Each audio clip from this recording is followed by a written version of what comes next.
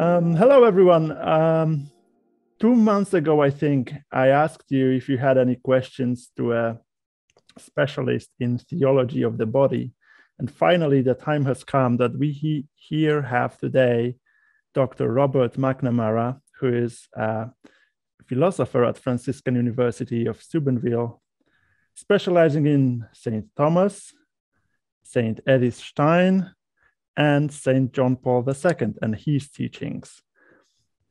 This is why Dr. Robert McNamara is also a specialist in theology of the body. So, hello, Rob. Hello, Kuba. It's good to be on. It's good to see you, and it's good to be on your podcast. Good to have you here. Thanks for coming. Thanks for asking me. And I would say I teach the theology of the body, and hopefully someday I'll be a specialist, but I'll do as well as I can with the questions you have. Well, you're the best specialist I have around, so yeah. So I know that in American Catholicism, theology of the body is like very popular right now. It's like quite fashionable, and people know about that stuff. But even though this thing is in English, most of my viewers are Polish, and quite paradoxically, it's not so well known in Poland. Okay. So maybe you could tell us a word or two about the basics, like where it comes from and how it all started, and like the basic idea behind it. Yeah, so it's teachings of Pope St. John Paul II, originally given as catechesis during Wednesday audiences when he was Holy Father. And he began these catechesis, I think, shortly maybe a year or so after he was made Holy Father, and he continued for the next 4.5-5 years developing these teachings and delivering them week upon week for the Wednesday audiences that the Pope meets the faithful. Though delivered while he was Holy Father, the translator of the work into English, Dr. Michael Wallstein, and people he worked discovered that he had written the text throughout the 1970s before he was Holy Father, and was perhaps preparing it for publication when he was elevated to the papacy and had an opportunity to deliver them as these catecheses. All in all, they're a reflection on the mystery of being created male and female and the sacrament of marriage. And so he journeys through the words of Christ found in the Gospels, the Gospel of St. Matthew, Mark, Luke, and also to some degree John. And he journeys back into the Old Testament through the lens of Christ and the directive of Christ found in those Gospels, and begins to unfold what it means to be created as a human person in the image of God, male and female. And having developed that theology of the body, or embodiment as male and female, he then proceeds in the second part of the work to, you could say, apply this to the sacrament of marriage, understanding marriage as a reality of grace and as a sign of grace and a sign of Christ's love for the church. And then he concludes at the very end with something like the practical significance of the theology of the body, how it's worked out in the marital union, with reference ultimately to the question of contraception. And the question of contraception indeed gives us the key to why he wrote the work, because as you and your viewers are, I'm sure, aware, in the 60s, Pope Paul VI, St. Paul VI, published an encyclical Humanae Vitae, where he asserted again perennial church teaching that contraception was not licit for the use in the conjugal act and conjugal union. And of course, this encyclical dropped like a bomb within the church itself and within society more at large. And there was great dissent to what was taught by the church in this encyclical. And in the encyclical, Pope Paul VI asked theologians and priests and other faithful to reflect upon church teaching in this area. And it seems to me that Bishop Wojtyła took this very seriously at the time, having already written a book on human sexuality, love, and responsibility. And he performed a biblical reflection upon the meaning of gender. And he entered it to some degree from his philosophical perspective as a personalist, and develops then the theology of the body out of this ground. Okay, so this channel mostly concentrates on symbolism and hierarchies and patterns, etc., right? Okay. And well, in the basic symbolic structure, we have a division between the masculine and the feminine, which is like black and white, like two opposites or two like two completely separate things. But humans are not fully like that. We're not archetypes in a sense that like every woman is an incarnation of the feminine, and every man is the full incarnation of the masculine, right? In a sense that we differ extremely. So how could we make sense of the fact that we're all human? So we're all in this one family of being human beings, but then we are separated kind of into those two types. So the symbolism of masculine and feminine, or the symbolism of the male and female human person, is not something I've looked closely at. But at the same time, when thinking that together with the theology of the body, there's maybe a natural point of entry into it. So I mentioned when we discussed the theology of body in overview, how having developed the theology of the body in the first part of the work, developing the human person created as male and female, in the second part of the work, we look upon the sacrament of marriage. And it's together with the sacrament of marriage that we find a more fulsome development of the meaning of masculinity and femininity. And of course, as Catholics, we understand sacraments as efficacious signs that that communicate grace, and signs whereby we can, in some or other way, depending on which sacrament it is, come into contact with the God who loves us. And so, of course, then the sacrament of marriage is an unusual kind of sacrament, because it takes a natural reality, marriage, based upon the gender difference of humanity, and it takes that natural covenantal union, that natural personal union, and raises it to a dignity of the sacrament. Having healed and purified the marriage of the consequences of the fall, then we have an elevation of marriage to become a sacrament, one of the 7 sacraments of the Catholic Church. And therefore, sign is something essential to marriage, and the structure of the sacramental sign bears reference to the human person as male and female. And so there's a certain way in which symbolism is immediately found there together. Of course, a sign is not merely a symbol, but signs include a symbolic character, a symbolic value, a symbolic aspect or dimension. So one of the sacraments then of the Catholic faith has this sign character. And what kind of sign is it? It's a sign that communicates the love of God to the couple, and then to all of those in the community of the couple. The love of God, in a way, becomes a real living part of the couple's lives in and through the sacrament of marriage, just like the love of God becomes a real and living part of an individual's life who's baptized and strives to live in the state of grace. So when we think then of the symbolic value of masculinity and femininity, of being male and being female, we can see that it's showing us something of the love of God. It's an earthly symbol, more strongly an earthly sign of the love of God, a medium whereby his grace becomes real in a very important human relationship, the relationship of the couple, then also in the relationship of the community of the family, and also the relationships of the extended family, etc. Now, marriage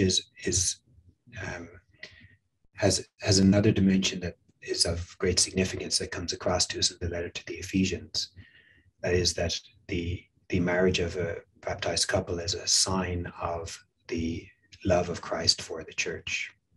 So St. Paul puts before us in chapter 5, the letter to the Ephesians, that the union of Christ and the church is to be understood in a marital way, that our marriages here afford a signification of Christ's love for the church. And there's a kind of analogy then between earthly marriage and this heavenly marriage, which is ultimately completed in the wedding feast of the Lamb. And so, again, that signifying of divine love is bearing reference to marriage, and thereby bearing reference to the creation of the human person, male and female.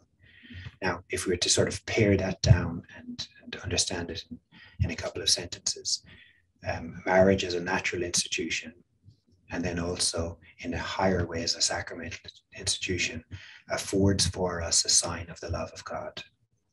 How does God love us? God loves us not only with a fatherly love, but also with a spousal love. And what kind of love is this? It's a love that is total self-gift. And we see this total self-gift in the person of Christ. He became man in the incarnation and then lived amongst us and was prepared to die on the cross for us collectively and each of us individually. So he has given himself wholly in his body for us. And the marriage of individual couples signify for the couple and those around them this total and faithful love of Christ. Christ says, all of me for all of you. And the married couple says, all of me for all of you.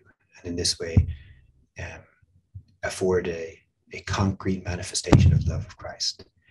Now, that was more than 2 sentences, that summary, but we get a sense. Okay, but does it mean that our sex gets its meaning in a marital relationship only, or do we carry it with us throughout our whole lives? Yeah, I would say the meaning of sexuality, of sex, of gender, if we want to think of those as synonymous or distinctive, maybe we can talk about that later. But the meaningfulness of it, I think, is most readily understandable from the perspective of the spousal union, the union of man and woman, and then also their union with their children as parents. And so we get most light cast on the meaning of sexuality from marriage and family. And indeed, the generative capacity of sexuality, its procreative ability, it seems to me, is that which casts the most light. And maybe we can think these two things together. What does it mean to be male? What does it mean to be female? Well, if it makes me capable of marriage, it means to be able to give myself to this one other for life, this one other who is the same in humanity as me, but opposite in sexuality. And then when we have given ourselves to one another in this way, it capacitates us as a unit, the spousal union, to give of ourselves for the sake of new life, for the sake of our children, and for the sake of their flourishing. So there's a twofold gift bound up with sexuality here. Mm-hmm. A gift of self to another for the course of life, another of the opposite sex, and then together with that other, a common gift of themselves to their children, first by bestowing life upon a child or children, and then by giving themselves over to the formation of those children, helping them to grow to the full stature of humanity. And so I think when we look at it from the perspective of a couple's relationship towards their children, we really see the meaningfulness of sexuality. You have kids, Kuba. I recently have become a father of 3, and I'm beginning to recognize in a certain way where all of this theory is grounding down for me. Myself and my wife have to, together as a communion, serve the life of our children, and this incorporates us in a very precious kind of union.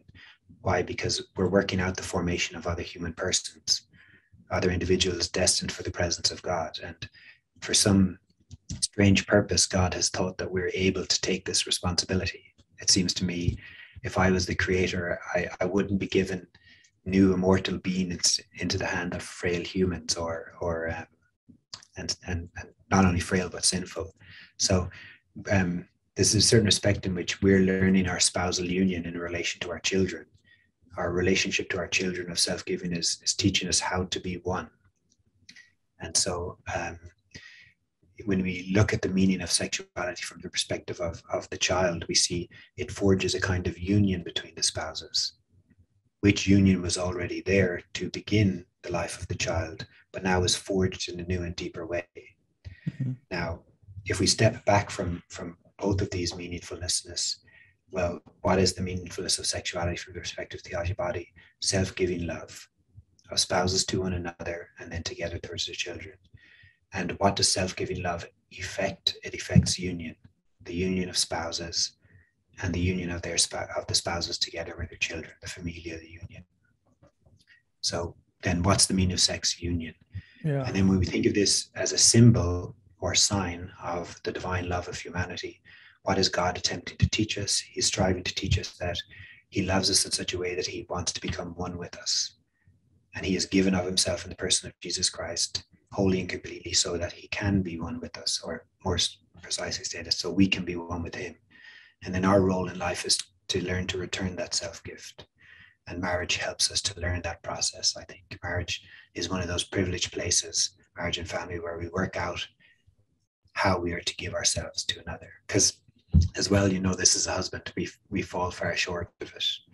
The self-giving that's involved in marriage is so immense that, yeah, my own frailty and sinfulness constantly frustrates my ability to do so. But I learn slowly. Yeah. What I'm trying to aim at is quite recently I watched Matt Fradd's interview with Dr. Alex Plato, your colleague. Yeah, he's next office actually. He's just right to the left here. You can wave at him. I can see if he's there and bring him in if you want. No, they were addressing the issue that the popular sentence now, like trans women are women or something like that, or that someone feels like a woman. And he said that he needs to understand what this woman means. And then also Matt Walsh at Dr. Phil, I don't know if you saw that, was also asking a question like, what does it mean to be a woman? Like, what is a woman? Yeah.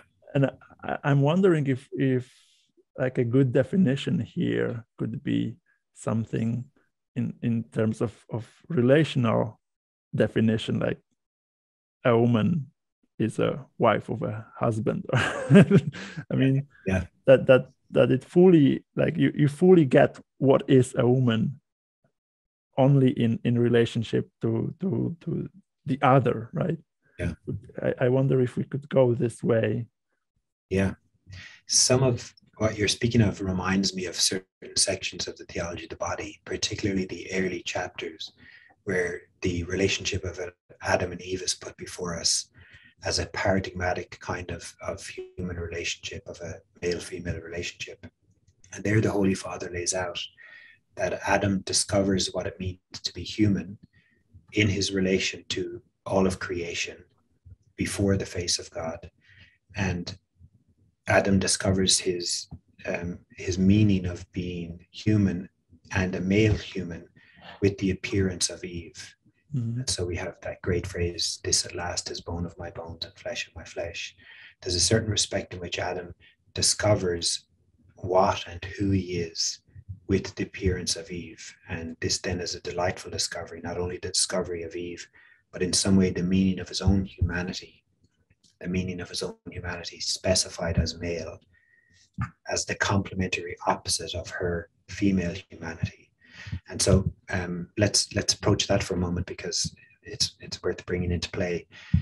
Earlier you spoke about the fact that, well, male and female both human, and yet as male and female characteristically different as human. And it seems to me it's really important to recognize that we're human persons to begin with, and we share the entirety of what it means to be a human person with the opposite sex. We have all of the same faculties, we have the same body soul structure, we're destined for the same kind of perfection of virtue and the love that is holiness and entry to the presence of God. So there's much more that unites us in humanity than that distinguishes us as male and female. Upon the foundation of this unity in humanity, then we have the duality of sex. And this duality is a kind of difference, but a difference that's not, it's not oppositional, rather a difference that's complementary. Mm-hmm. And so if we are to understand this difference with respect to its complementarity, then we see it has to be understood relationally. By hypothesis, if there was only men in the world, we wouldn't really understand what it means to be male as human. If there were only women in the world, likewise. And simply looking at our bodies would reveal this. Yeah. And also we'd have no generative possibility. We wouldn't be able to create other men. We'd all die out in one generation. Yeah. So there's a very real sense, in fact, rigorous, essential, necessary, that we understand these in a relational way. So it is a little bit postmodern, right? Like meaning of one word depending on the meaning of the other, Yeah. and the relational meaning rather than independent. Yeah. I wonder if, yeah. Well, Anyway. in as much as God has created it as simply a duality, though the relational meaning comes about in and through the duality of humanity, it has this foundation in humanity, and it really does bear reference to one another in a sort of determinate way, not a postmodernist interpret it as any way you want way. Now, this is why I said earlier that you have most light cast upon sexuality when you understand it as generative or procreative. Why? Because only the male and female coming together can generate new life, can procreate their child in cooperation with God the Creator. And we see the meaningfulness of this differential complementarity with reference to the child. And then both man and woman are necessary in the beginning of the child and for the sake of a good formation of that child in the full stature of humanity. So there are really referential points to this relation that show it's got a clearly determined outline, I think. Okay, so we are human, but we are distinct in a way that we are male and female. But there are many other distinctions, like thin and fat, or tall and short, right? Skin color, anything. But these are kind of meaningless faced with the difference in sexuality, right? Yeah, the meaning of sexuality seems to highlight itself for our consciousness whenever we experience ourselves or encounter another human person.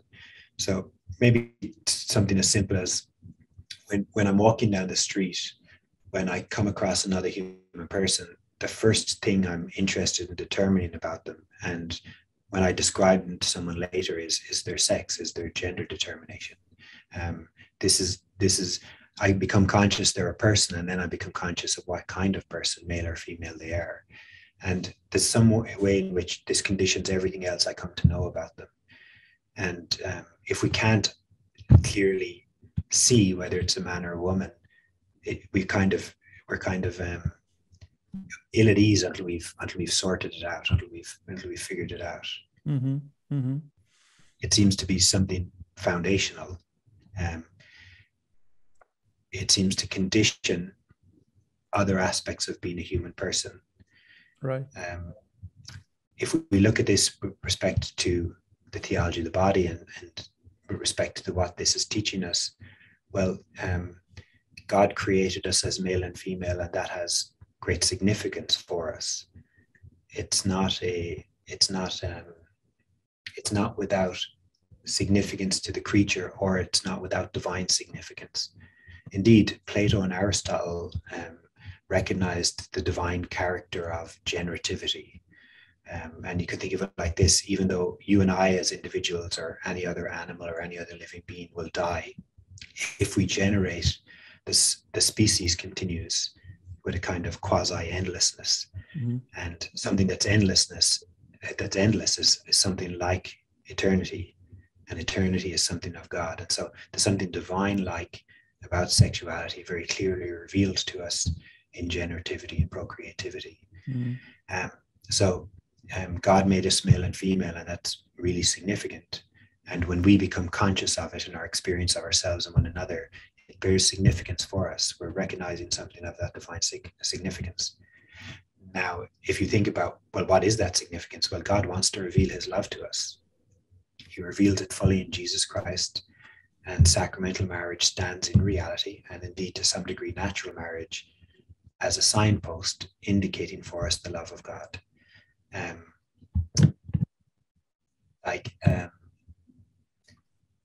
Sometimes we find signposts outside of us whereby we see the love of God, like we see a saintly soul, we see a saintly act, and that indicates to us a kind of divine love, and we come to learn and know God through that.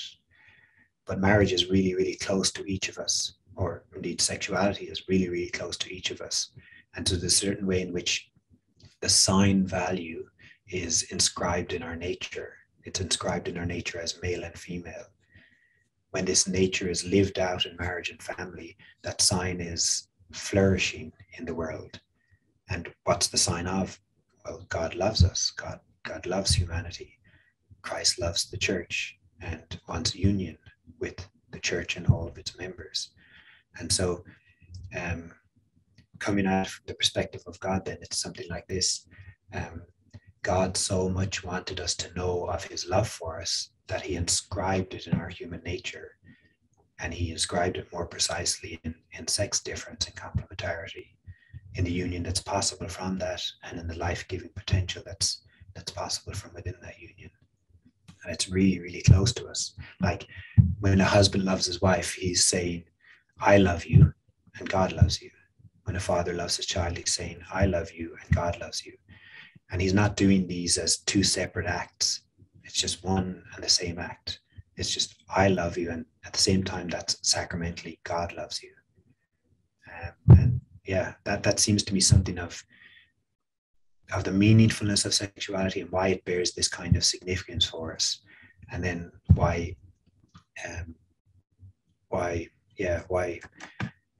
I suppose it can become so problematic for us as well, so difficult for us. Okay, so do we have a reason why it's precisely two? Like God is a Trinity, and I don't think we can say that the Holy Spirit is like a child of the other two. Yeah. So historically in the Western theological tradition, so I'm first a philosopher, but I do have an interest in theological subjects and sometimes teach theological subjects, including theology of the body. But sort of briefly looking over the history of this, sometimes the image of man and woman and child or family is put before us as a kind of image of the Trinity. Now, this is worked out closely by some theologians, and there's a new book out by Dr. Wallstein, whom I mentioned to you before, who translated the theology of the body into English, called Glory of the Logos in the Flesh. And so for resources towards understanding that, I would refer people to that text. Mm-hmm. Augustine and St. Thomas are very careful with that kind of imagery because it can be perhaps so grossly misunderstood. What is very clearly put before us in sacred scripture and what comes to the foreground in the theology of the body is not simply the Trinitarian communion of love, but the communion of love that's been established by Jesus Christ in the incarnation and in his passion, death, and resurrection. And it's that communion of love that St. Paul puts before us in the letter to the Ephesians. And so it seems to me that this is our first reference, our first divine reference of the meaning of human sexuality. Mm-hmm. Now, of course, the incarnation came forth from the Trinitarian love, from the love within God. The second person became man as Trinitarian love, you could say, expressed into created reality. And so ultimately it will teach us about the love of God, not merely towards us, but the love of God as such. But for further resource in that sense, I'm not really proficient in it. I'd send you to that book, Glory of the Logos in the Flesh. Mm-hmm, mm-hmm. And maybe other writings of Dr. Wallstein. Now, so I think in that book, Wallstein would show the scope of the question and give a subtle answer to the question, whatever that answer is. Yeah. You'll have to the text to see. Yeah, I'm trying to pinpoint here somewhat the extent to which we differ as two sexes. Like our basic body structure is the same. Like we have two arms, 2 legs if you're healthy, etc. Right? The basic formula for a human being is the same, but then down to every cell in your body, or almost every cell in your body, you are a male and female, right? And there's also some well-documented research in terms of the psychic abilities or psychology that we are the same in I don't know 90% of the stuff, but there are those fringes where we differ, and men are more prone into some things and women are more prone into something else. And I keep wondering about spirituality, because as you say, you fully realize your sexuality in the union of the two, right? But like, for example, nuns and friars, do they have different spiritualities because they're male and female, or is it just human spirituality that we should follow? Okay, so and this relates back to a question you asked earlier that I didn't actually answer. I recall now. It's easiest to see the meaningfulness of sexuality from the perspective of marriage and family, because that's you could say that towards which sexuality is naturally ordered and then sacramentally ordered, if someone should enter the union of marriage and have a family. But of course, it's not restricted to that domain as the only domain in which it's significant. It bears reference, I think, to all of human life. In some way, I'm a man, a male human person in all of my interactions, whatever they be. And this is, it seems to me, the conditioning impact of sexuality upon the whole of the human person, character and personality. Mm-hmm. It really has an import that runs right through us, all of our, bodily structure, all of our emotional life, all of our deeper psychological life, and indeed to the point of our spiritual life. I don't think we're determined as male and female spiritually, but I do think that in as much as we're a unity, it has real spiritual import, whether I live as a man or whether I live as a woman, whether I've been determined in this way as male or female. And it has import in all of my human relationships, in every way I interact with people. Now, what significance is that? Well, it seems to me that in some way a man carries his potential to be a husband and a father into society and into social interactions. And a woman too carries her potential to be a wife and mother into society and into social interactions. And that's important. And we have often throughout history and even in the recent past attempts to sort of show how that's significant. Like the interests of men seem to be different than the interests of women. Psychological studies show this. Some of that interest seems to be, men seem to be interested in structure and women seem to be interested in person.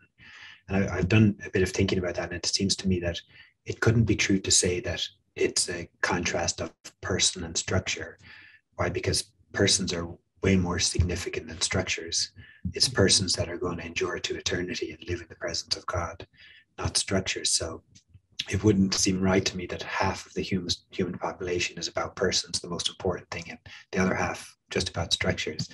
So I think it's more something like, because a woman is capable of being mother, she's this ability to attend to the development of the individual with a kind of focused cherishing, and thereby foster the development of the individual person. Mm-hmm. And a man, in contrast, has an ability to attend to the structures that surround that person, the natural context of that person, again, for the development of the person to maturity. So our gaze is turned towards different things, both of which I think are incredibly significant for the development of persons.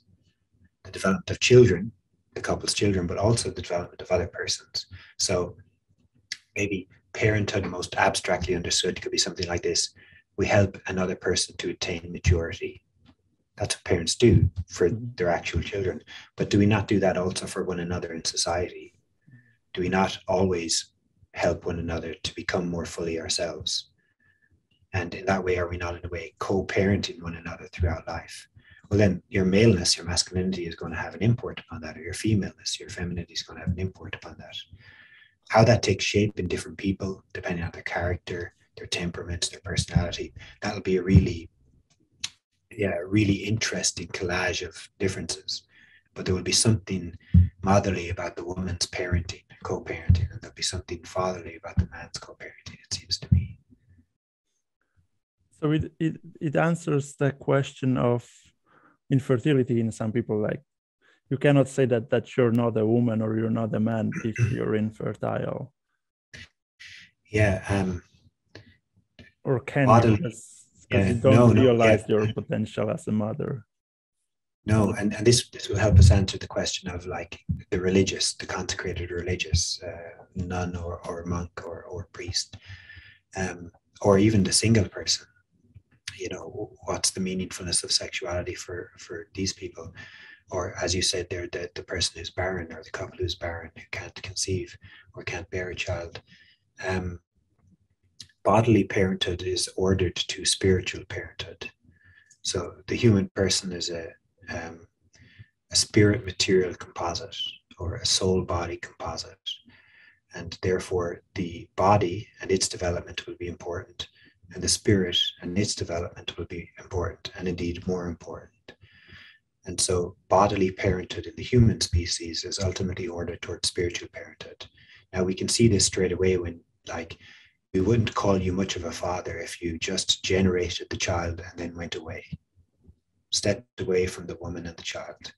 Why? Because, well, you haven't helped that child attain their maturity, first of all bodily, but then also inner spiritual maturity, the ability to grow in virtue, the ability to understand the world truly, the ability to become wise and prudent. This is all something that has to be bestowed upon the child, and this is spiritual parenthood. So everything that goes into formation and education we could call spiritual parenthood, and that's ultimately what parenthood is about. Bodily parenthood is a prerequisite for it, but it's completed only in spiritual parenthood. And we see that when we go, if a man steps back and doesn't take responsibility for the maturation of this child, we would barely call him a father. We'd call him an absent father. Mm-hmm.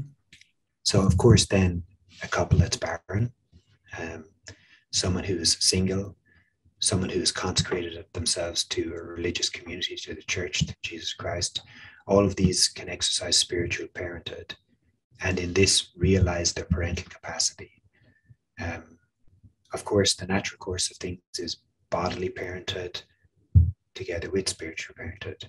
But since spiritual parenthood is the ultimate meaningfulness, you can forego bodily parenthood for the sake of spiritual parenthood. And if you do so, then your parenthood becomes more expansive. So you're a father of 4 boys.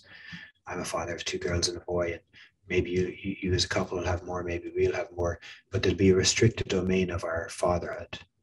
Whereas if you had become a monk or a priest, or I had, we'd be less intensively involved with a small number of people, but we'd be much more expansively involved in a larger number of people.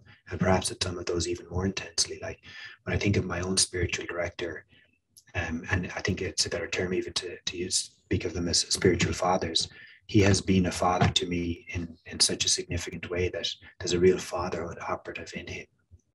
And I think,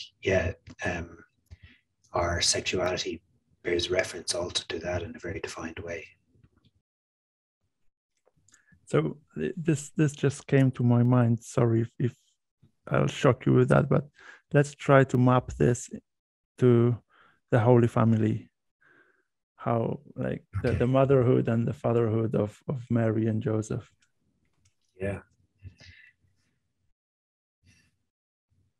Yeah, I suppose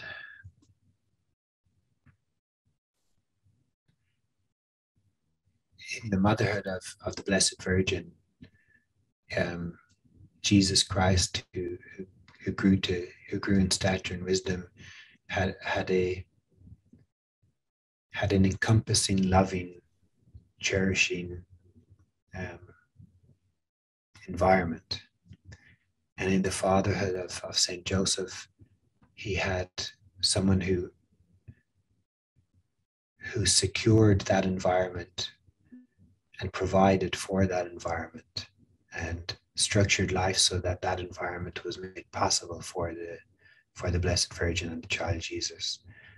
And then, I'm sure that the scriptures are very sparse on St. Joseph's interaction with the child, I'm sure had a significant role in his childhood and in his growth. I mean, the thing is that, there is a secret. There is a secret that he is the father and he's not the father, right? At the same time, and just. Oh yeah. Now I see where you're getting at. Well, of course, in as much as Jesus Christ was born, was conceived supernaturally and born out of that, then the Father within the Trinity is the Father.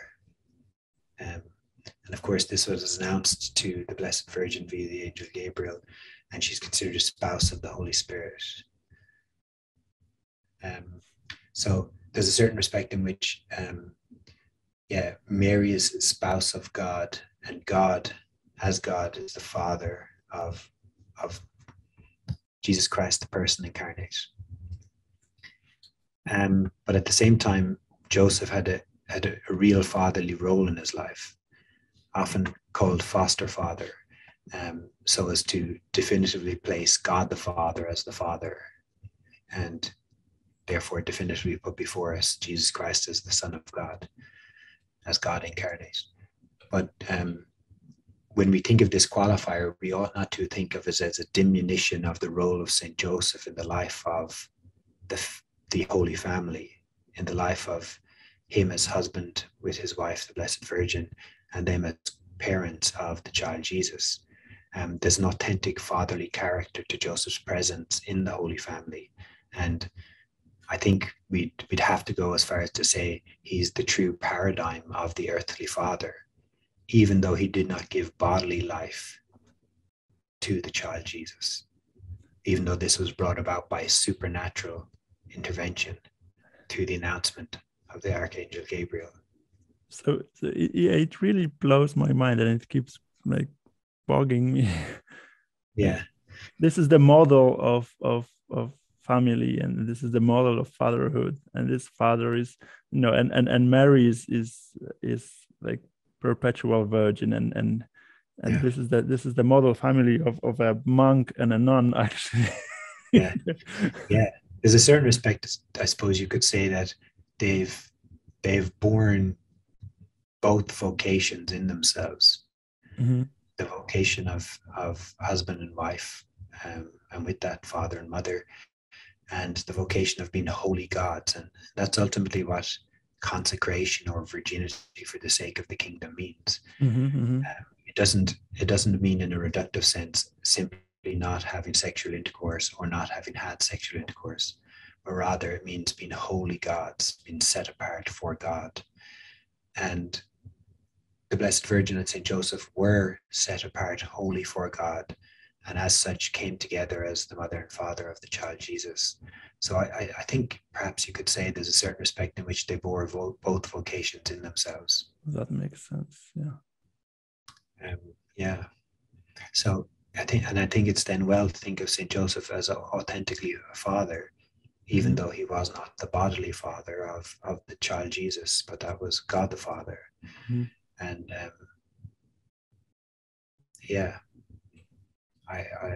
and then of course we can take him as the paradigm of fatherhood. Nice. So one viewer asked if masturbation doesn't lead to, probably he had some scientific research in mind. I'm not sure. He didn't disclose that, but if it doesn't lead to addiction in the teenage years, and it doesn't negatively influence the marital life later on, why should it be wrong? Yeah, so I suppose maybe one would question both of those ifs.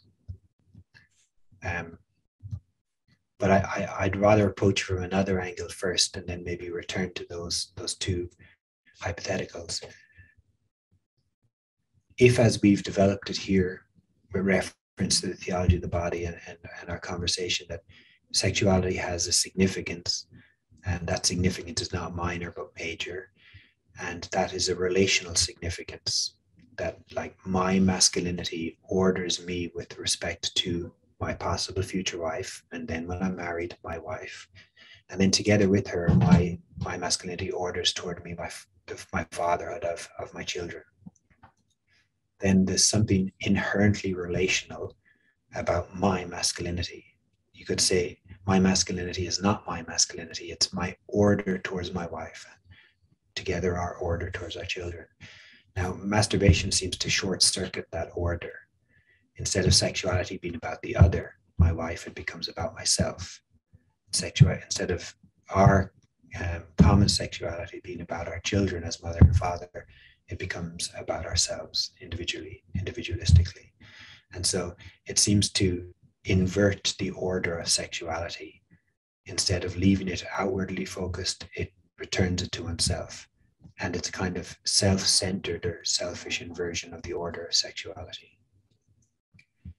This then can become addicting and is often associated with the use of pornography, which has its own badness bound up with it, and then causes difficulty in future relationships in terms of dissatisfaction and the inability to be satisfied sexuality. And then, of course, these difficulties will flow outward towards the children and towards community more broadly. If we become selfish in an area that's meant to be so altruistic as sexuality, it'll have real cost on our personalities. Now, at the same time, we recognize that this is something that's taught widely in our culture, and young people are inducted into it often before they become critically aware that this is a real problem. Fortunately, within the Catholic dispensation, we have the ability to attend to a priest in the sacrament of reconciliation and bring before him this or any other sinfulness and seek the grace and mercy of God in that area of our lives. And real healing is possible here. The healing offered us in the person of Christ runs really deep into our character, into our personality. And in an area so significant as human sexuality, in as much as it bears reference to marriage and family, the healing that's possible in this area, I believe, is deeply, deeply impactful upon life. It's a profound healing that's possible. And if we persevere to live our sexuality in these unself-centered ways, then God will bless us with that possibility. You don't have to live within the shame of it, of the use of pornography and masturbation endlessly or for the rest of life. Thank you. And I think this is it. That's all the questions I had. Okay, great. Yeah, I think you opened up a few windows in my head that will continue to let in some fresh air and some fresh thoughts maybe. And yeah, thanks so much. I've enjoyed the discussion too, Ben. It's been great seeing you again. It's good to connect like this. Yeah, and I'm proud I got you before Matt could do it. He lives across the street from me, so maybe sooner or later I'll wander into his podcast. Well, he mentions you more and more often, so he probably wishes to. He sends you signals. Yeah. Okay, Kuba. Yeah, thank you very much, and good night, everyone, or goodbye whenever you're watching this. See you.